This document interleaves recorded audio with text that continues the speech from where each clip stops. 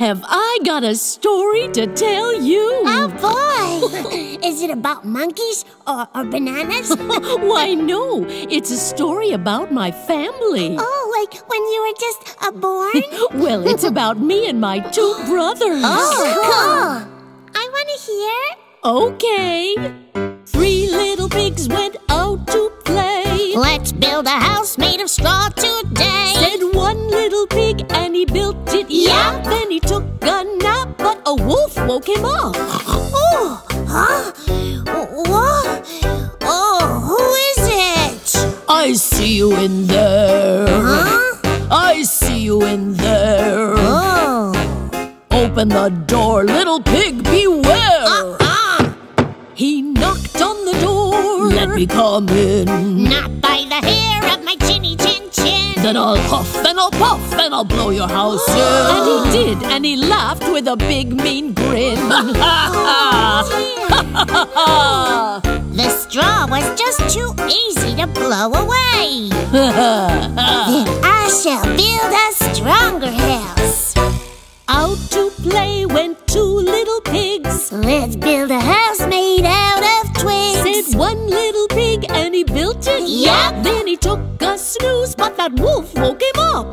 The nerve. Huh? What? I see you in there. You do? I see you in there. Uh-oh. Open the door, little pig, beware. Aye. He pounded the door. Let me come in. Not by the hairs of my chinny chin chin. Then I'll huff and I'll puff and I'll blow your house in. And he did, and he laughed with a big mean grin. That's bad. Well, that didn't work at all. I think we need something stronger than straw or sticks. Just one little pig, and she had to think quick. I'll make my house out of sturdy bricks, said the 3rd little pig, and she built it right up. Then she took a snooze, but that wolf woke her up. Oh. I see you in there. No, you don't. I see you in there. Big shot. Open the door, little pig, beware. I don't think so. He pounded the door. Let me come in. Not by the hair of my chinny chin chin. Then I'll huff and I'll puff and I'll blow your house in. And he tried and he tried and he tried again.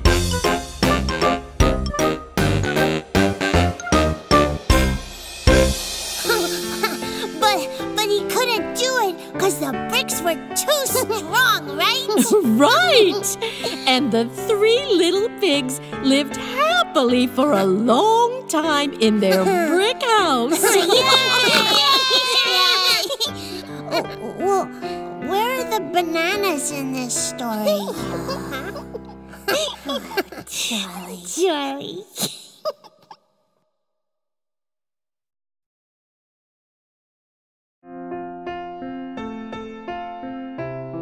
Mama, tell us the story about the little girl who always wore red. Yeah, and I want to hear about the big bad wolf. Okay, now settle down, and I'll tell you the story of Little Red Riding Hood. Yeah. There once was a girl all cloaked in red. Oh yeah, oh yeah, I'm taking a walk. That's what she said. Oh yeah, oh yeah, I'm going to Grandma's, I'll cut through the woods. I know a shortcut that's pretty good. Oh yeah, oh yeah, oh yeah.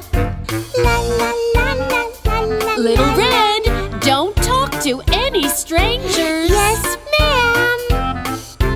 La la la la la la la. Mama gave Little Red some special treats. Oh yeah, oh yeah. To bring to her grandma sweets to eat. Oh yeah, oh yeah. But once in the woods a wolf stopped Little Red. He said, well, hello, little one. Then gotta go. She said, oh yeah, oh yeah, oh yeah. Well, I'm really not supposed to talk to anyone, but I must get to Grandma, she's not doing well. Oh yeah, oh yeah, said Little Red. And you kinda smell. Oh yeah, Oh yeah. Then Just ahead when the coast was clear. Oh dear, oh dear, oh dear. Yes, that's right, kiddies. The wolf ended up at Grandma's place. Oh no, oh no. And scared her with his hairy face. Oh no, oh no. The wolf locked her up, then put on her clothes. And got into bed in a granny-ish pose. Oh no, oh no, oh no.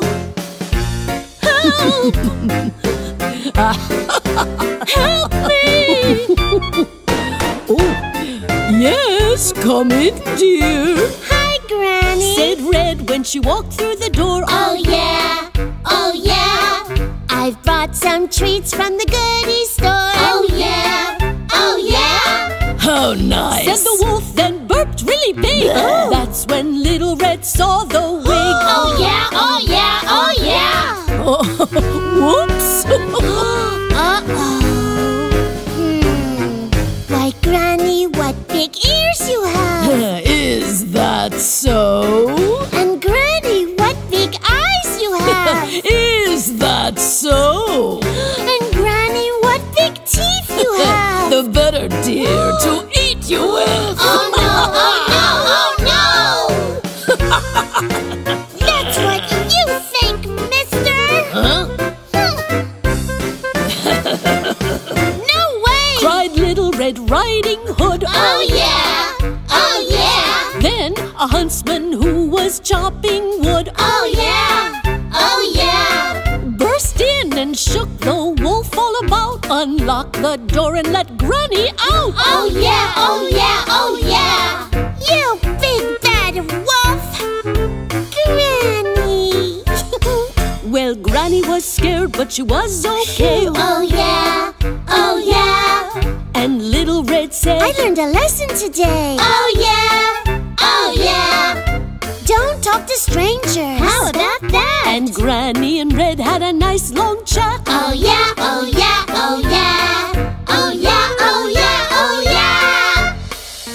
So, what happened to the big bad wolf? They sent him away, and he never came back. Phew!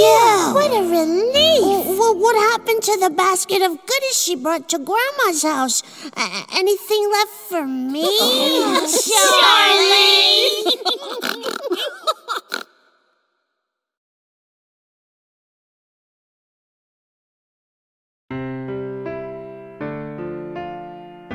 Mama, let's read the one about Goldilocks. Yeah! Oh, yes, Goldilocks and the Three Bears. Well, once upon a time, Goldilocks went for a walk and came upon a house in the woods. The house belonged to three bears. I'd like to go in if I could. Well, you don't say. Goldilocks walked right in and found three bowls full of food. Porridge, she said. How nice. That's really good. But the first one was too hot. Ouch! The second one was too cold. The third one, well... Behold! Now this one is just right. That porridge was yummy. I think I'll go get comfy in the living room. Goldilocks went to the living room where she found three very nice chairs. She had to try them out, of course, but they belonged to three bears.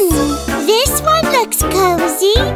Well, the first one was too big. Oops! The second one was big too. Oh my! The third one was just right. But when she sat, it came unglued. Oopsie daisy! Oh dear! Perhaps I just need to go lay down. Oh my! Goldilocks went upstairs, and there she found three beds. So many choices where to sleep. I want to rest my weary head. But the first bed was too hard. Ouch! And the second... Too soft for me. But this third bed is just right. Oh, I think I'll just fall asleep.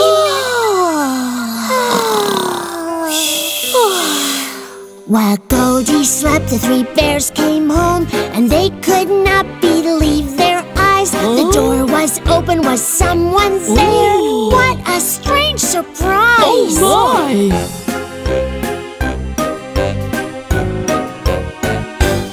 Someone's been eating my porridge. Someone's been tasting mine too. And mine's all gone. Oh goodness me! What's a baby bear to do? Oh dear. Have a look in the living room. Oh.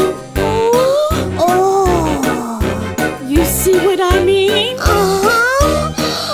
Someone's been sitting in my chair. And someone sat in my chair too. And oh my dear, what's happened here? My chair has come unglued.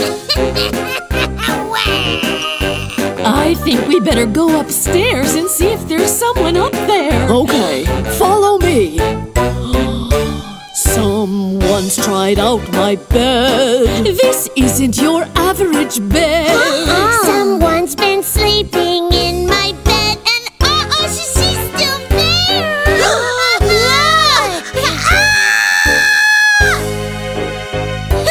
I was just on my way out. Bye-bye. Goldilocks ran to the woods and hid in the deep green glen.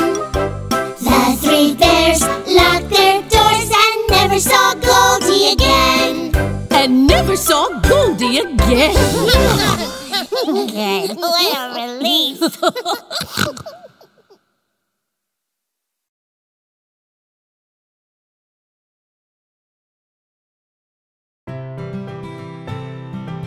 Hey, who wants to hear the story of the lion and the rabbit? Me. I do. Can I pretend to play the rabbit? Well, of course. I want to be the big bad lion. Of course you do.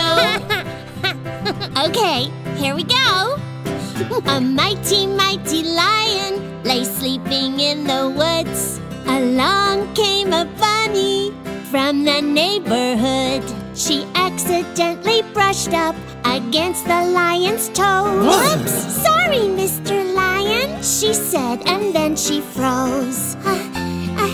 It was just an accident. The lion dropped his paw, smack on the bunny's tail. I caught ya! Now you're in lion's jail. Oh, please, Mr. Lion, spare me just this time, and I promise to repay you just for being kind. I will, you know. That's pretty funny. A little bunny helping me. Well, perhaps I'll let you go, but only just this time. You're just a little bunny with a feeble little mind. Oh, thank you, Mr. Lion. See the smile upon my face. Every act of kindness makes the world a better place. You see, it already is. And with that, the great big lion let the little bunny go. That was nice of the lion. Yeah, but you'll never believe what happened next. Oh, my. What happened? Yeah, spill the dirt. Yeah. One day a hunter caught the lion in a net. And suddenly the lion began to really sweat. He roared and roared so loud that the bunny heard him cry. Is that my friend the lion? Oh goodness me, oh my!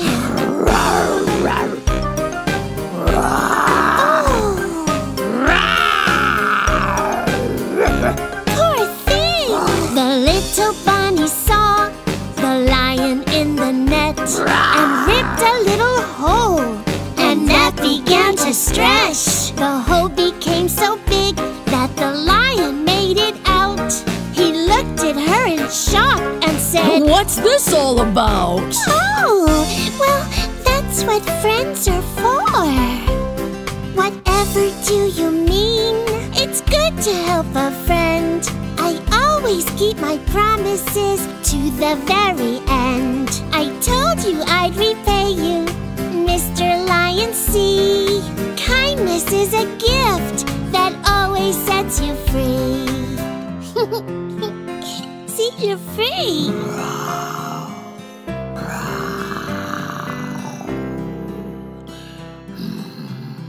The lion purred, and they lived happily ever after.